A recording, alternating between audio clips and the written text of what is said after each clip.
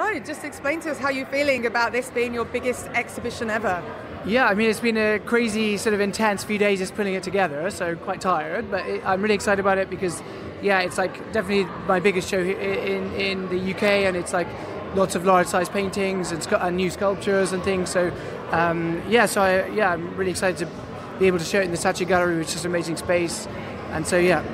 And just talk to us a little bit about your inspiration. Where do you get the ideas from? Well, so I guess my main sort of thread is my sort of cartoon lobster alter ego, who's like narrating all the paintings, and the paintings are very much like my dialogue with art history, my ability as an individual today to be able to turn history a bit upside down and contextualize myself with artists from the past and turn ideas around and basically enter a dialogue with art history in a way. So I lay all of that on canvas. So that my paintings in some ways are like mind maps of my dialogue with art history and like trying to push painting in a contemporary way, basically. And you've got kind of paintings and sculptures here. Talk to me about the differing processes and what you have to go through to get both of those mediums. So the sculptures are actually quite similar to the paintings. In philosophy, very similar in terms of they're sort of layered and they're very juxtaposed, like real Hoovers mixed with painted Rubens-esque horses with my cartoon lobster character and then abstract section. So they're very much this like hybrid between different ideas.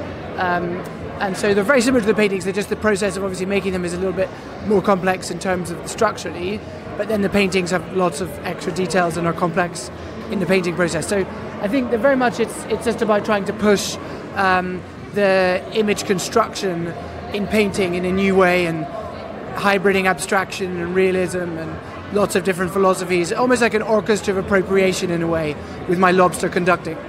And you touched on your lobster there. Yeah. Talk to us about where it came from.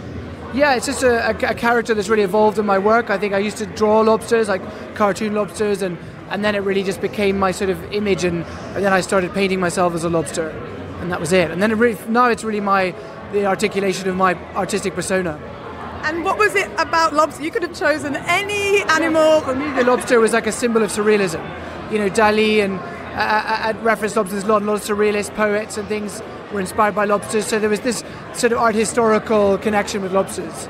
So in a way, I like the symbolism that the lobster represented.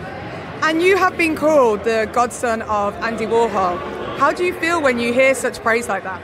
Annoyed that I'm not actually the godson, because if I was the godson, maybe I'd have a huge collection of Andy Warhol paintings. So no, I mean it was a fun quote, and it's fun. I mean I don't mind. Yeah. And just talk to us a little bit about your outfit today, because you're not in lobster getup, but you are all in. I'm like a cooked lobster. Yeah, exactly.